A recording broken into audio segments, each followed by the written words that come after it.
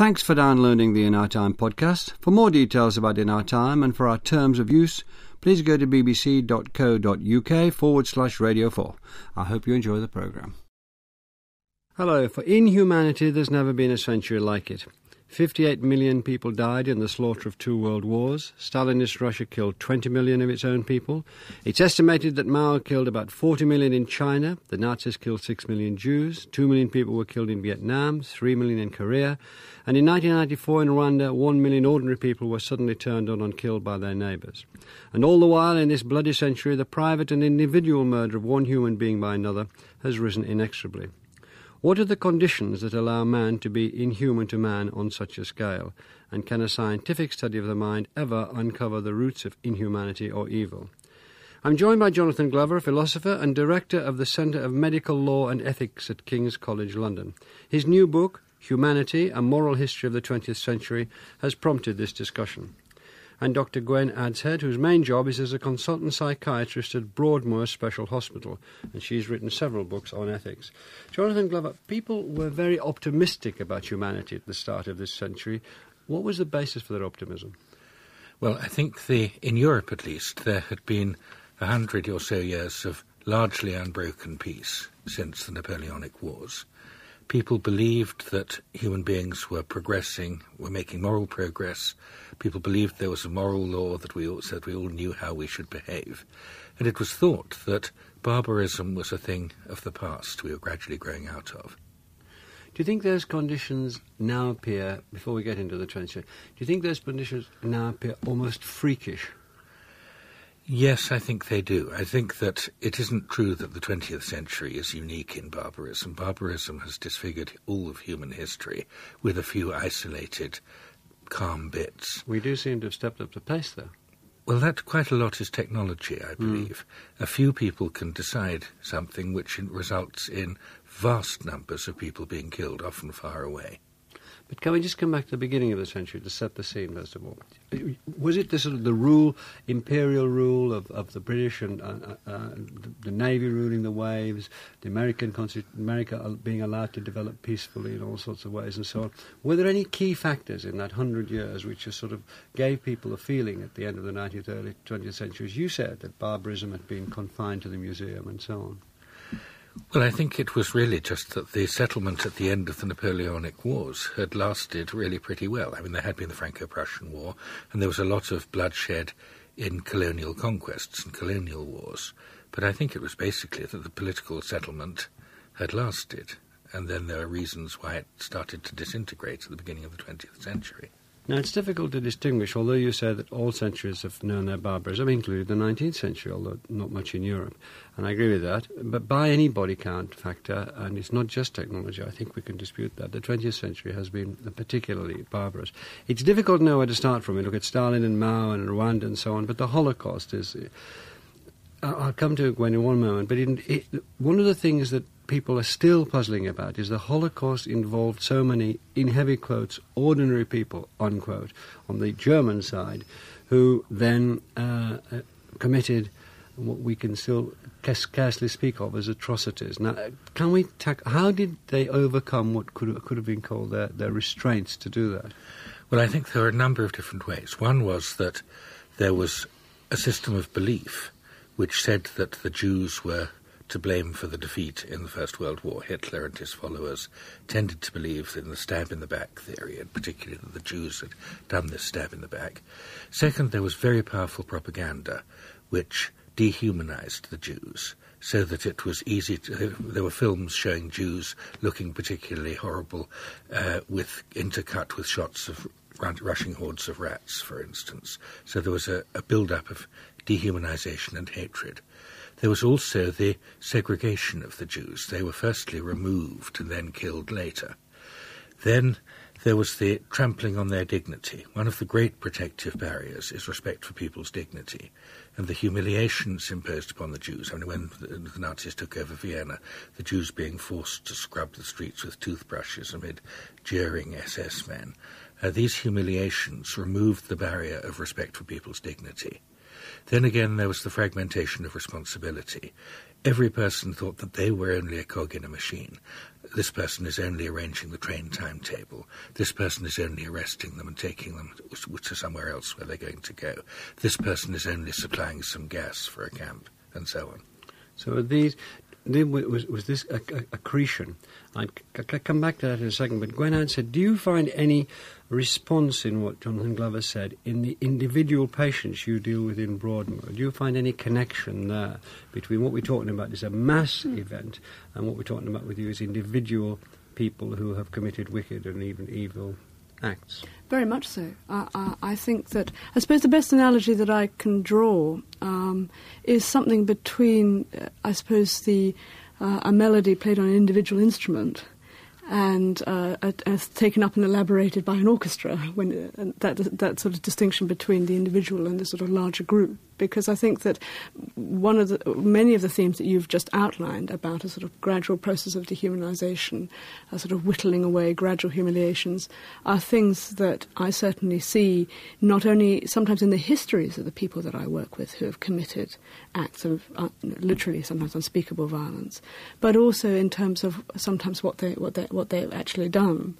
I think one of the things I'm very struck by when I'm working with individuals is all the devices that they use to try and make it all right for them to have done what they've done. Because all the people that I'm working with are struggling to live in a way with what they've done. And that's true as much in prisons. I used to be a visiting psychiatrist at one of the British prisons. And I think it's just as true for ordinary prisons as well in the special hospital. And what I'm always struck by is the individual trying to make sense of what he's done. And what I hear in their stories and what they say often when they're arrested on remand is often a quite recognisable script, rather like what you've been saying, Jonathan, about I only did this. The victim was really much more blameworthy than it appears. It's like a small-scale version of what you've been describing. So you think that the individual can be translated into the mass without something else happening? That's one of the things that fascinates me. Is mass behaviour do different rules, do different qualities apply when we're talking about mass behaviour? I agree with you. I think it is the most interesting thing, really, is about something, what happens between the gap between the individual and the group. I mean, I'm a group therapist by training, so I'm particularly interested in how groups work together, and I run groups in the hospital where I work. And I think what's interesting is to look at what are the sort of dynamics that happen between a group of individuals when you get them together as a group. And there's been quite a lot written, actually, about what happens to people when you put them in a large group. And I think there's a question in my mind about whether there's something about very large groups, very large communities that can actually respond to this question of conformity that you raise in your book, for example, and the Milgram experiments and so forth, about how people who can respond with conformity, only obeying orders, and it's not really my responsibility. And I wonder if there is something about individuals joining groups that does seem to, you can lose your responsibility in a larger group. Jonathan, what do you see the connection between researching the individuals, and does that give you enough? Is that a good source of information for talking about what's happened to masses of people involved in this century? I think it's a good source, but a partial source. I think in order to understand the Nazis, it is actually illuminating to look at the sort of upbringing that the leading Nazis and the people who ran the camps had. They were given horrendously authoritarian, disciplinarian-type upbringings, the exact opposite of the sort of upbringing that the people who bravely rescued Jews in Poland, for instance, characteristically had, where they were encouraged to have a morality based on sympathy and reasoning and discussion rather than obedience and conformity. But the individual psychopathology can't, I think, be the whole story, because, as you said, it's a matter of often ordinary people who haven't had any special horrible upbringing, who, one way or another, participate in terrible atrocities. And I think one of the things that normally restrains people, I mean, it's not by any means the only thing, but normally restrains people in everyday life from committing atrocity, is simply group pressure. And in some societies, the group pressure works the other way. In some societies, the pressure is against you. You're stigmatized if you help a Jew. Or in the Chinese Cultural Revolution, you help a reactionary. You're stigmatized. And that sort of pressure makes people conform.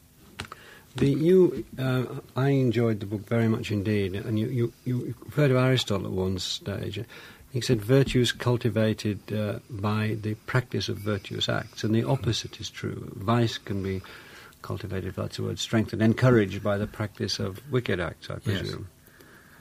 I think there's a lot to Aristotle's remark. I think that very often people start to behave in a way they do because they're conforming, because they're under social pressures, and then they rationalise it, and it becomes a habit which they justify. And the acquisition of virtue and pro-social behaviours is a developmental task, I think, that children do engage in, and you can see the tension between virtuous and vicious behaviour in very young children, really from early age, as early as 18 months. And there's some very nice research that shows how children acquire more virtuous behaviour, and indeed about ones who acquire more antisocial behaviour, and demonstrate that. And I think. I mean, how they acquire it? It's by nurture. It's by teaching an example. It seems to be mainly by nurture. That there doesn't seem to be really any convincing evidence for a gene for either antisocial behaviour or indeed for virtue.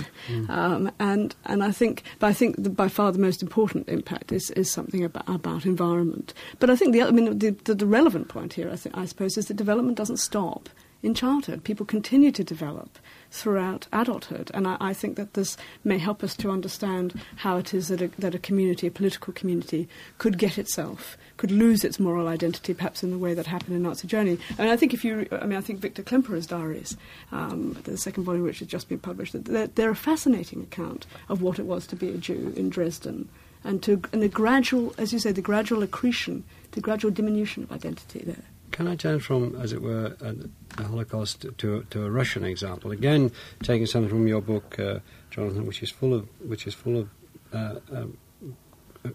marvellous things from yourself and from other people. There's this quotation from Solzhenitsyn, where he's talking about a question which again seems to me to be central, and rather that anybody could do these things, that we're all capable of doing these things. Solzhenitsyn seems to reinforce that. He says, if only there were evil people somewhere insidiously committing evil deeds, if only it weren't necessary only to separate them from the rest of us, but the line dividing good and evil cuts through the heart of every human being. It is, after all, only because of the way things worked out that they were the executioners and we weren't. Directly contradicted by another quote from you from Primo Levi, which is saying to confuse them with their victims is a moral disease. Now, I'm on Levy's side there. I think that everybody's capable of all sorts of evil. I don't think it's accurate. It's some kind of cop-out. What do you think?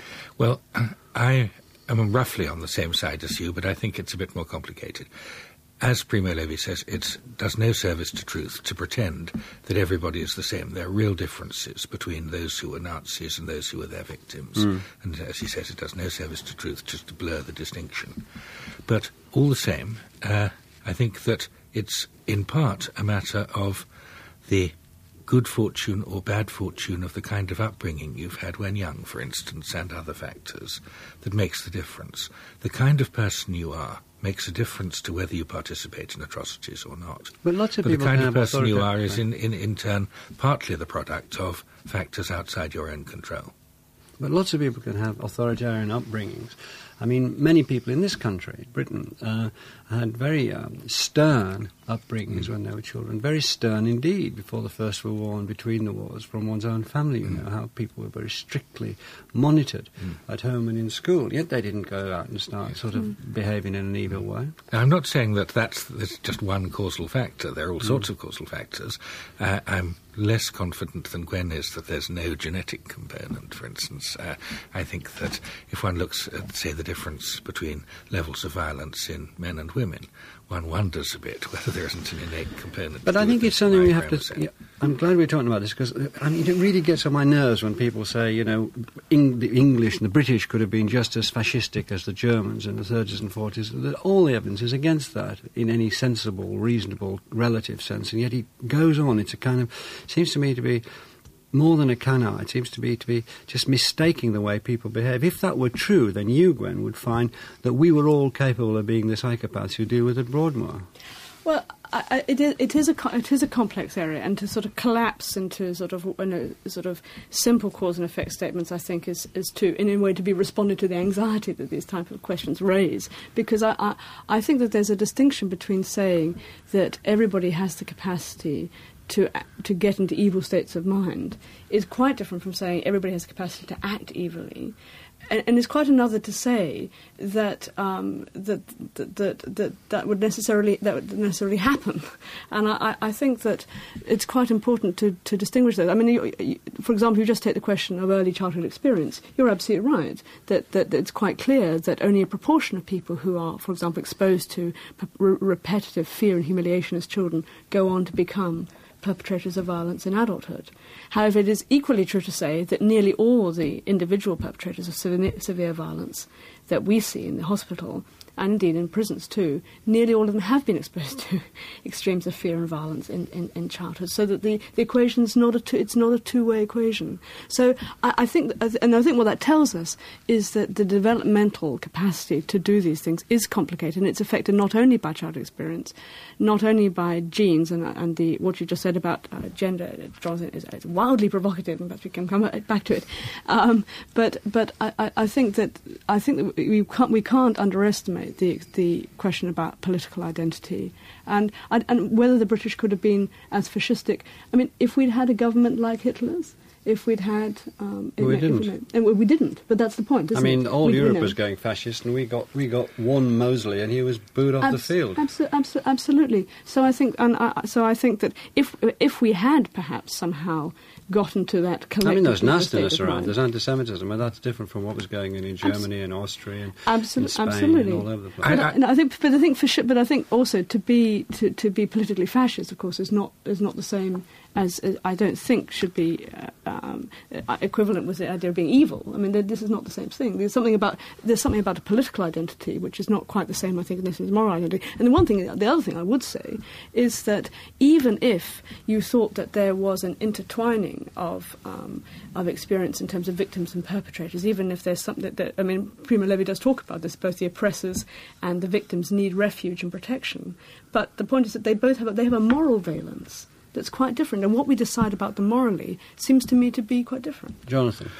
I want to say two things. One is that we had a different history leading up to the 30s. We hadn't had the humiliation of defeat in the First World War and the economic collapse to the degree that Germany did. So it's a bit hard to tell how we would have behaved if we'd had that history.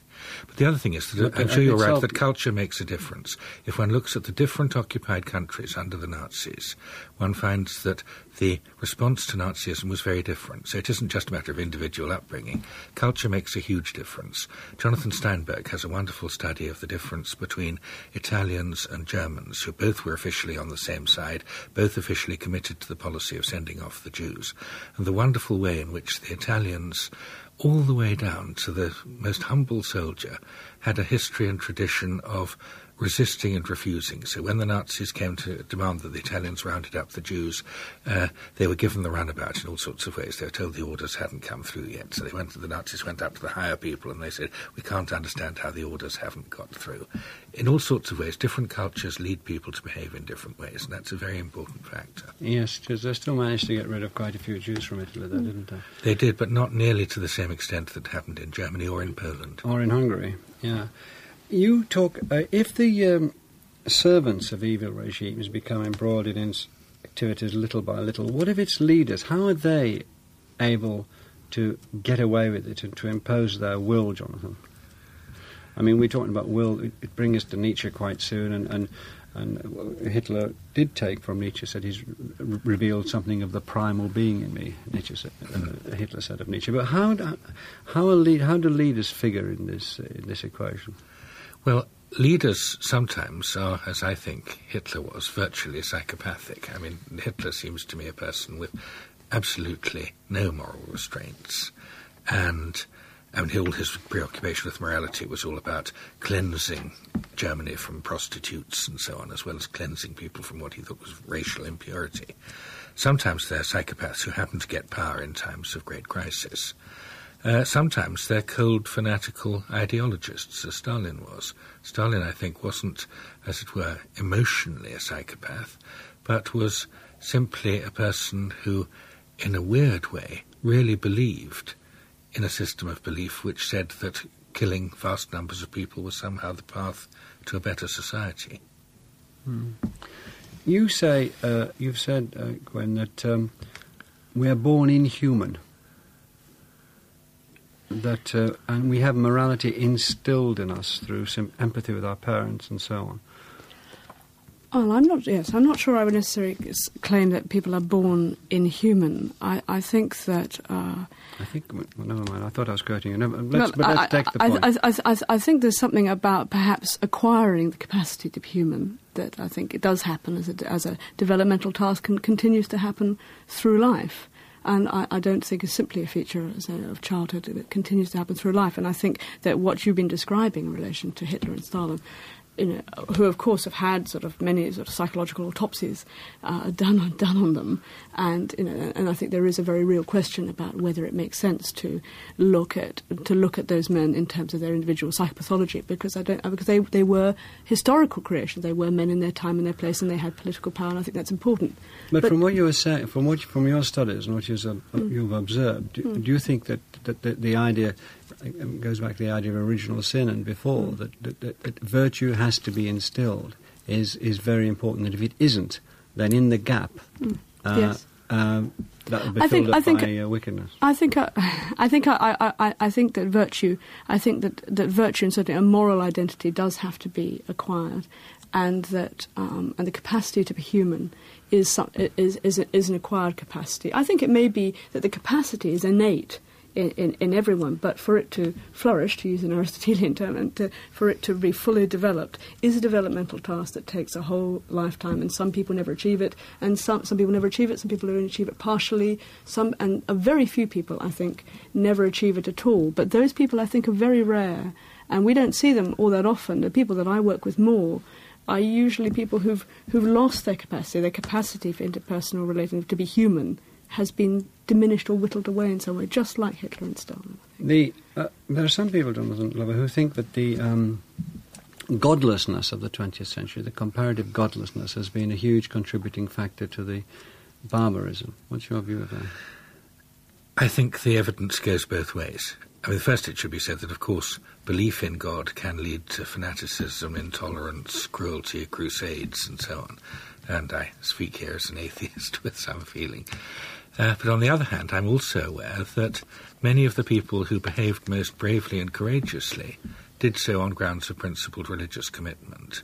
And as a non-religious believer, I see one of the central human tasks is to create a way of being moral that doesn't require appeal to religious authority. When I said at the start of the programme, I just recited a few statistics about the millions and millions that have been killed in this century. Your riposte was, well, there's been barbarism in every century, with which I agreed, and the increase in numbers is largely to do with technology. So do you actually think that human nature has not become more unleashed this century, that there's a steady pulse of wickedness which goes in a more or less regular rate throughout the centuries, and what's happened now is it's just hit the fan because of the atom bombs and capacities for getting people to concentration camps and that sort of thing? It may fluctuate over time. I think people have always had both a capacity for great evil and a capacity for great moral heroism and goodness.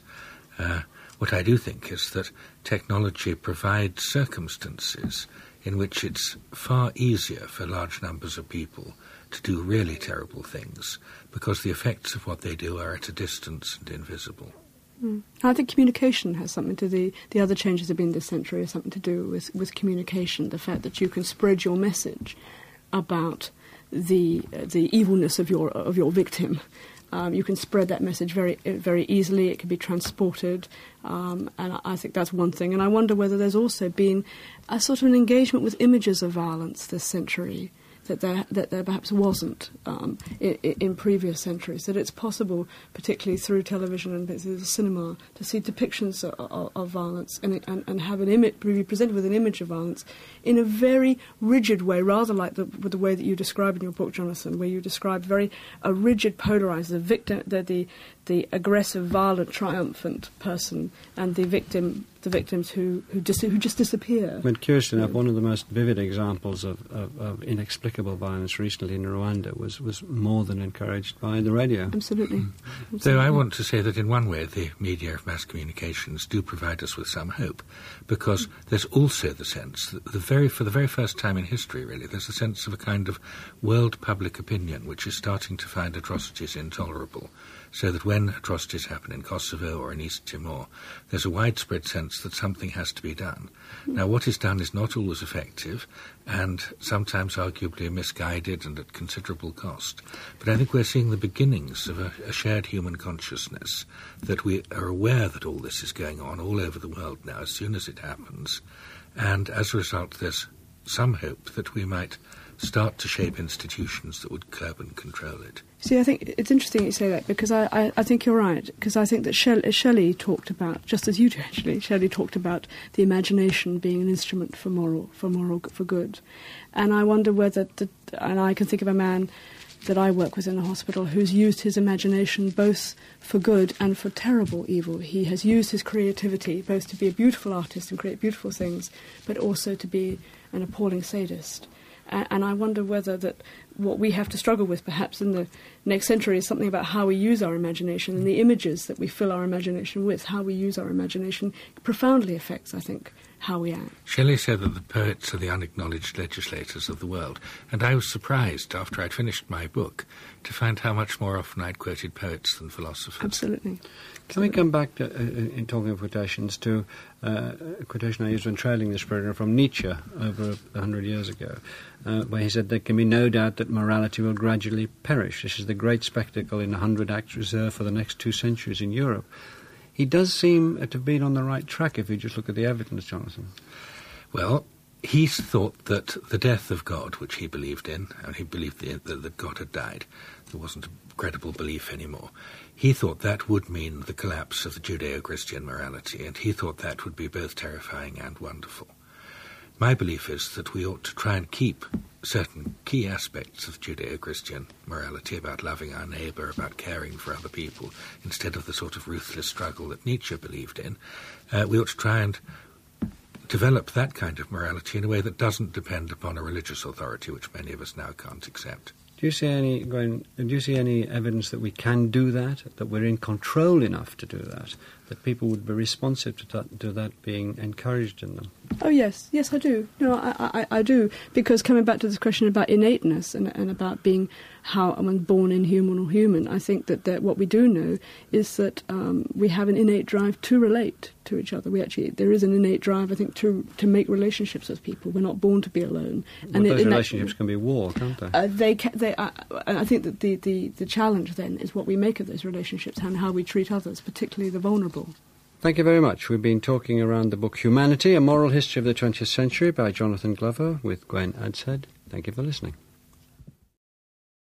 We hope you've enjoyed this Radio 4 podcast. You can find hundreds of other programmes about history, science and philosophy at bbc.co.uk/Radio 4. Radio 4. Radio 4. Radio 4. Radio 4. Radio 4. Radio